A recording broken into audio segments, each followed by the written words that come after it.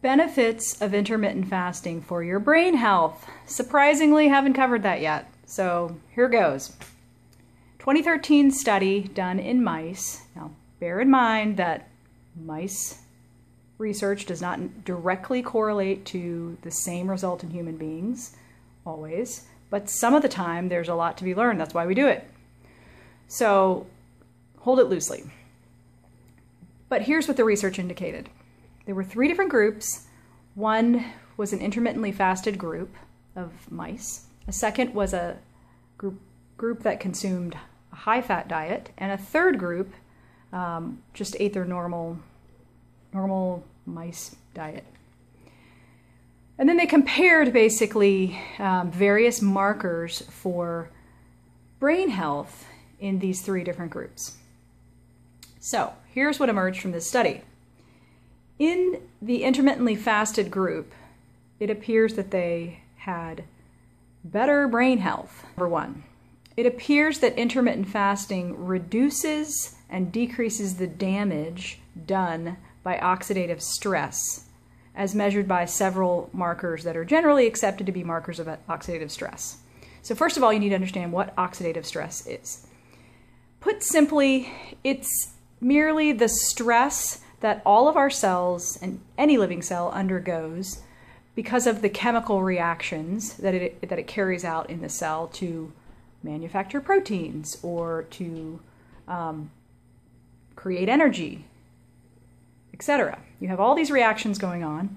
Sometimes there are waste products generated that can be highly reactive, and because of their high reactivity, they have a tendency to potentially cause damage to other areas of the cell. I'll give you an example. Here's an analogy, actually. A human being who breaks up from some significant relationship, and the breakup itself destabilizes them, and they go out and they want to hook up with anybody and everybody. That's a free radical, basically, in the chemistry scenario. So because they're non-selective and will just, their standard is very low, they will just bond with anything. That can cause problems down the road. Namely, if in the chemical reaction that they hooked up with ends up with damage. So for example, oxidative stress, the classic example is oxygen binding to metal causes rust. That's oxidation. That can decrease the integrity of the metal, and then it falls apart. That's an example of oxidative stress. So a similar thing can happen in the body, and does happen in the body, and our bodies are equipped to handle such a thing, in fact, expecting such a thing. So we have antioxidants that are lying around the cell, ready to jump on and hook up with the free radical to keep it from just wandering anywhere. And so those things like glutathione or superoxide dismutase, these are intracellular antioxidants. So back to the study that I was telling you about.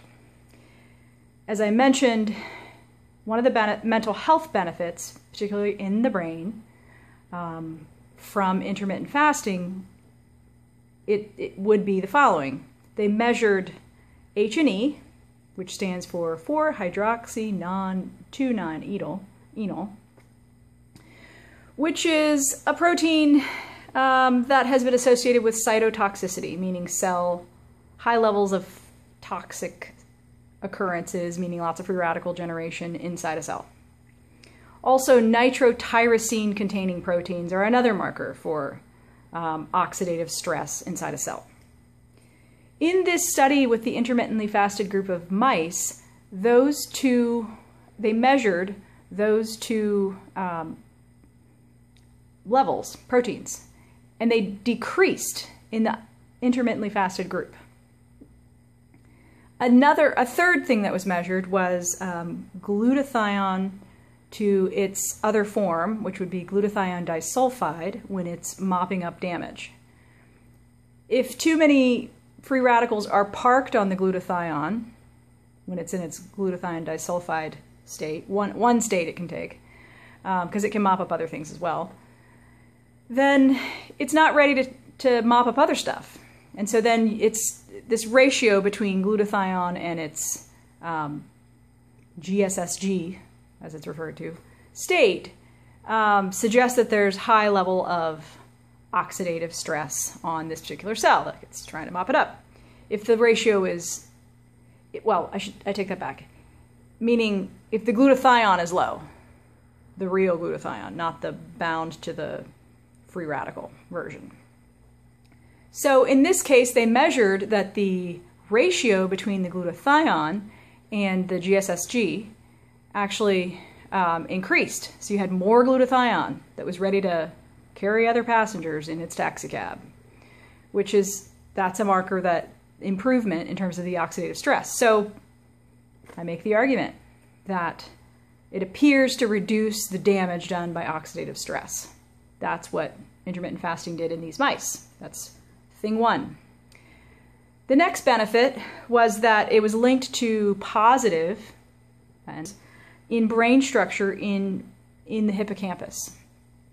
So two of the structural differences with the intermittently fasted group versus the group who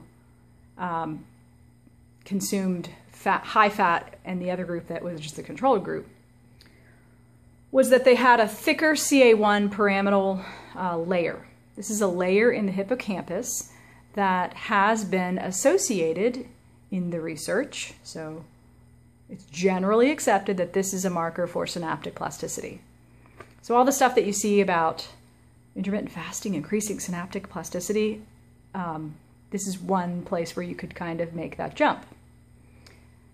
It's a little bit of a jump, but I don't think it's such a huge jump that we shouldn't be utilizing that information. A second thing, and because we have other things to correlate it with as well, the fact that we do see a reduction in synaptic plasticity, and we see in Alzheimer's disease patients, and we see problems in the hippocampus, and so this is kind of the opposite of that. It suggests that a mental health benefit. A second thing, the fasted group had increased expression of drebin, which is this protein that has been observed it decreases in Alzheimer's diseased patients. So I hope I'm saying that right. Drebin, D-R-E-B-I-N. Maybe it's Drebin. I don't know. Maybe it depends on which researcher it is. That's been associated with also increased synaptic plasticity. So both of those, great benefit. Also, it enhanced the performance of these mice in memory tests, particularly in the intermittently fasted group. We also know that intermittent fasting does tend to increase the expression of BDNF. So all of these things together suggest that intermittent fasting is, in fact, good for your mental health. Again, this is a study in mice, so it's a little bit of a jump, but I don't think it's that far of a jump to make. Thanks for tuning in. Hope you found this helpful. If you did, please give me a thumbs up or click bookmark on this channel, which would be subscribing to the channel so that you receive future updates. Adios.